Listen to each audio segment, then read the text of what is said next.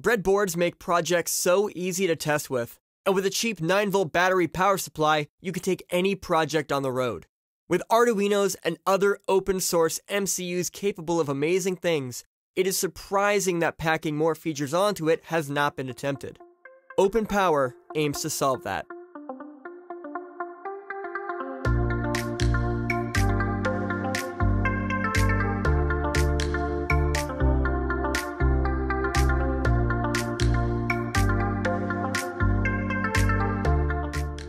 OpenPower is an open-source, USB-powered power supply with battery backup.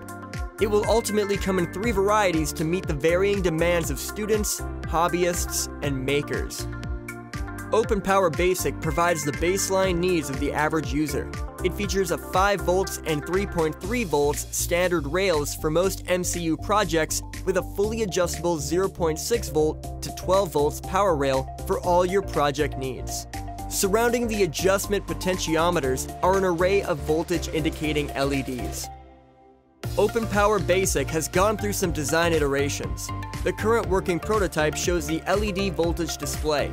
Once fully tested, final schematic and design files will be released. Sometimes, you just need a little more accuracy and a negative voltage rail for op-amp circuits. With OpenPower Advanced, we decided to ditch the feedback LEDs and opted for a microchip SAM-D21 MCU with a 0.91 monochrome OLED. Currently, OpenPower Advanced is in the testing phase of providing a cheap, reliable, negative voltage rail. Having a cheap, portable power supply is great, but we have this powerful MCU that is capable of so much more. OpenPower Pro utilizes a SAM-D51 MCU to drive a 1.3-inch IPS LCD display. For this moonshot product, we implemented dual-channel analog input to create a rudimentary oscilloscope. In addition, 5 digital I/O pins can be used as indicators, or, with future development, a logic analyzer capable of debugging I2C or SPI signals. OpenPower Pro has gone through 3 design iterations. The current development of the Pro is in its preliminary stages. The analog DC to DC circuitry has been fabricated and tested for performance successfully.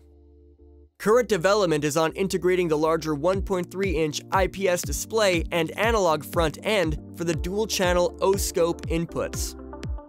Up to this point, fabrication has been a labor-intensive process. Most of the boards have over 100 components, and adding more and more features requires smaller and smaller components. Getting all the LEDs aligned on the solder pads and all of the components on this double-sided board took about an hour for just one board. Here's the shot of the assembled board being reflowed.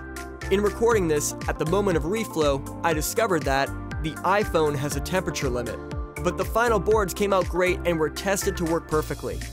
The load-sharing charging circuit disconnected the battery so it can be charged at 100 milliamp rate while allowing up to 2 watts of power on the power supply. When disconnected, the battery can provide up to 6 watts of power. This quick disconnect feature lets you take your projects anywhere.